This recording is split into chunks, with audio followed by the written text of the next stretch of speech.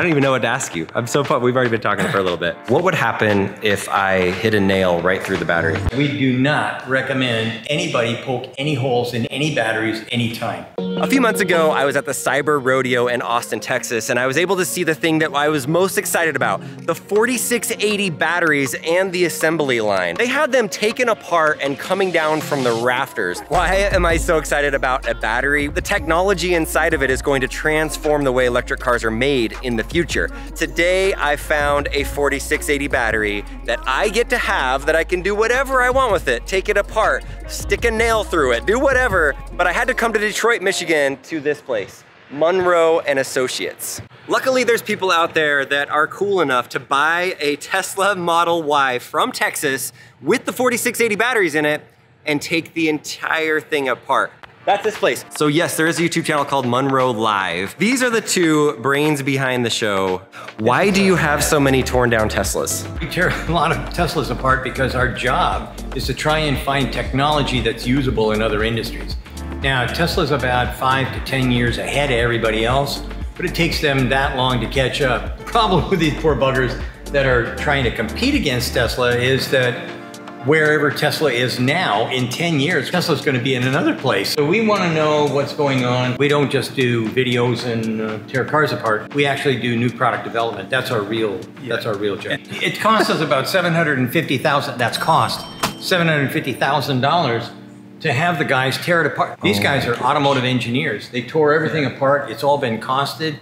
It's been every material on here we know, every nut, bolt, screw, everything right down to the last rivet or weld has been documented.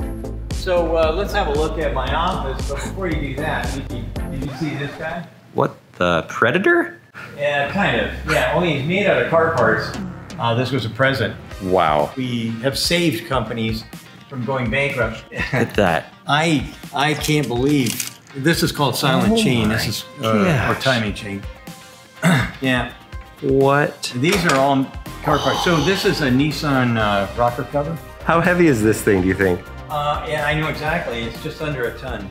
Yeah. Not the sharpest. I don't want it any sharper than it is, actually. Yeah, it's fine right now. It's good enough for you. Yeah. Okay, we got the Predator. We got the Cyber Quad. We've got an airplane in here somehow. Well, okay. We were going to design, we did design an airplane. That's it right there. And our sponsor, giving us $500 million, was Lehman Brothers. Oh my gosh. They were the first to go. So has Elon come to you about making an electric airplane yet? Anybody that wants an electric airplane, I'd be happy. Munroe and Associates would be happy to jump on board with that. This is amazing. I've already learned a ton, and they're working on tons of different vehicles. Like right here, I spy a Rivian headlight. Car parts everywhere, documenting them, putting them on boards. I mean, just this zone right here are just more Teslas taken apart. Like the older year Teslas, they have everything put inside of the little baggies that are all the different parts. There's the battery case right there. Look at that, another one, all set up, everything. This is a Tesla Model Y. This is a Tesla Model 3. There's a different zone from the Tesla with all the different wires. So they're broken down into zones based off of what part of the vehicle it is. And every single part is labeled and is out and is ready for documentation for whoever wants to come and pay to be able to get insights from this. There you go, even BMW i3, see a couple of those on the road sometimes. There's some of their parts right there. Chevy Bolt over there. Look at this, VW ID4. That is a very strange looking inside of the box right there. And then right here, we've got all the different parts from the Teslas. This Tesla Model 3 inverter, converter, Nissan Leaf. I used to own one of those.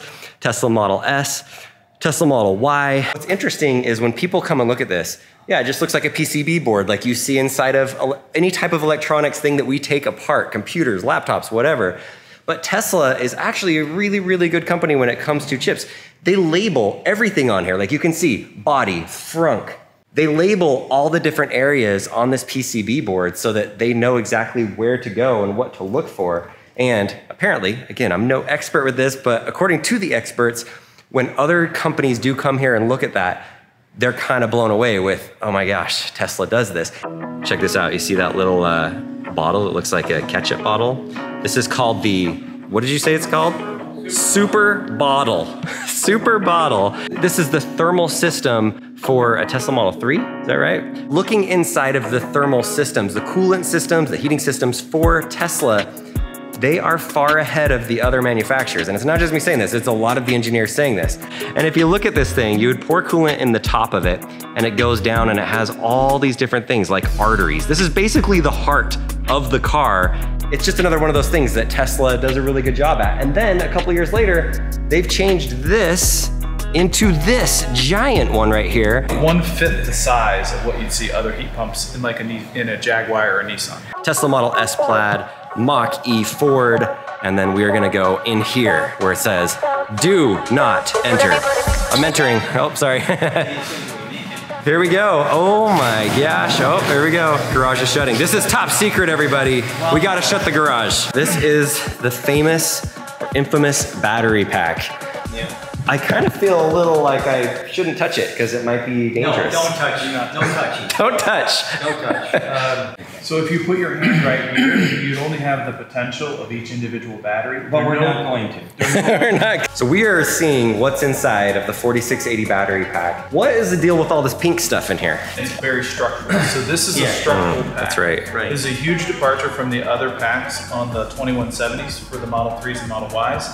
This foam is essentially expanded between the cells themselves and the top of the cover of the battery, which ends up being the floor of the car. We've built our own tools for extraction. So these, Oh my gosh.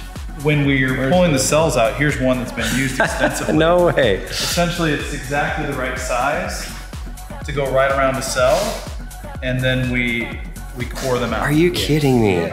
This is amazing. It's amazing. Tearing down a car is no easy thing, and you have to create tools in order to take the things out to make it safe. The old Tesla batteries had a normal cover. They were bolted to the bottom of the car, and then they had the floor of the car. So when the cover was on this, and if you knocked on this battery, it was like knocking on a brick of concrete. Oh yeah. What you're seeing here is what I think is the most effective and efficient way of getting the job done. If I was going to design my own car, it would look just like that, or very similar to that. By the way, Detroit is hot, so if I'm sweating a little bit, it's a little bit hot and humid here. I'm surprised. So here's a question for you. What would happen if I hit a nail right through the battery? Well, It depends on which direction. that's something you might want to put on your channel. We wouldn't advise it. I know you wouldn't advise it, but.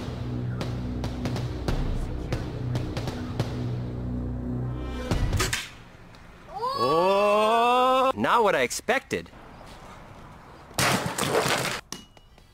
There's some battery acid coming out of it right there. Whoa. Okay.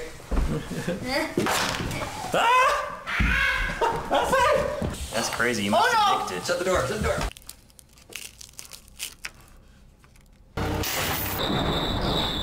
If you go this way through the battery, it might smoke or something like that. But if you go that way through the battery, especially if you do it on a slight angle, you're going to have a serious issue. And we do not recommend anybody poke any holes in any batteries anytime. Yes. It's not a smart move. Just leave them the way they are. Come on in, I'll show you my office.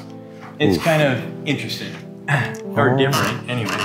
Oh, the AC is nice. Look at this. I was born in military families. Up here you've got every type of rifle that's been used since the French Indian Wars. Civil War, World War I, World War II.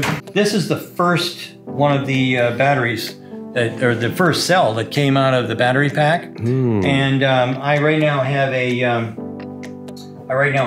niece, a godniece, a grandniece, who's got cancer, and it's her second kick at the cat. So this is going to be to the highest, to the person who puts the most money into her GoFundMe account, and they'll get that. Oh. So yeah, I think it's a good idea. And so we're gonna basically, that's gonna be it for my, I hope.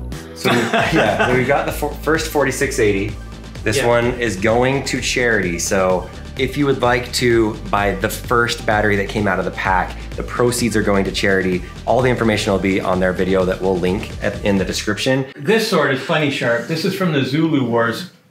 I actually had one of my great uncles was in the Zulu Wars, and that came back from the Zulu Wars. This is the long spear. Zulus, as a rule, when they were beating up the British Army, they used a short spear. But they also use that as a throwing spear as well. How much of this innovation, when you look at Tesla's, is to do with Elon Musk?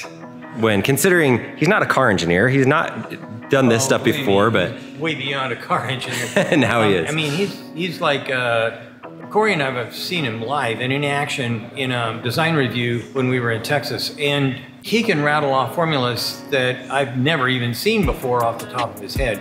Now, Elon Musk is a genius when it comes to engineering, anything to do with engineering. So it doesn't matter whether this is thermal and hydraulic engineering. That's chemical engineering for the most part. These things over here, electric and electronic engineering, he can handle anything. I'm telling you right now, I work for lots of big companies. Big companies have a lot of rules and they have a lot of roadblocks to keep people from doing anything that's revolutionary. And the reason for that is because too many engineers and too many executives got an MBA. An MBA is the fastest way to stop progress. They'll always say, because the right answer to get promoted is no. Just say no. You can't go wrong. You can't go, it's not possible to go wrong. All you gotta do is say no. And tragically, that's the way it's been.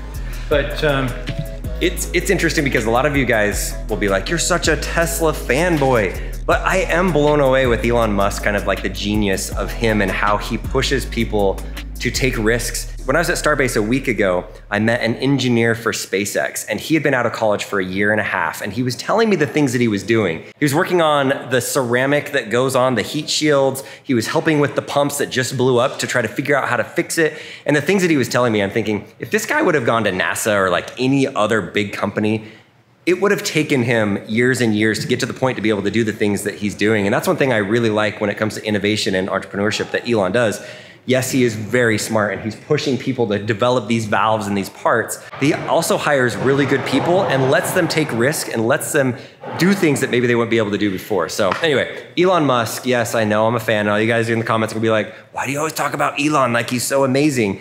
Well, he is kind of like the genius of our time period, and it sounds really weird, but I feel like we're lucky to have him on Earth right now making these decisions and moving things forward. Yes, it's just cars, but it's changing a lot of things. Show me the guy in any company, I don't care which one it is, that can take his place, and there isn't any. So you're good at innovation and predicting things. Will we ever have a Roadster? A Roadster? The Tesla Roadster, will he ever come out with it? Absolutely. Absolutely. Yeah, there's no question in my Okay, mind good. Whew, because I get a free one of those, and I'm really counting on it someday. I'd love to get that. My kids are growing up. They're almost out of the house. I want to take them on a ride when they're still kids, but 2017, I rode in the prototype, and now we're 2022, and probably isn't even gonna be in 2023. Cybertruck, hopefully next year, Elon says, but 2024, maybe Roadster is, that sounds like that's the year. I showed you there was a headlight earlier that was Rivian. Check this out, you just have random cars here. This would be the Rivian truck. I know that because here's the golf club tunnel right there where you put your golf clubs, or the gear tunnel as people call it. But yeah, there we go. RJ, where you at? This is your car. So there's the Model Y body that the 4680 batteries came out of.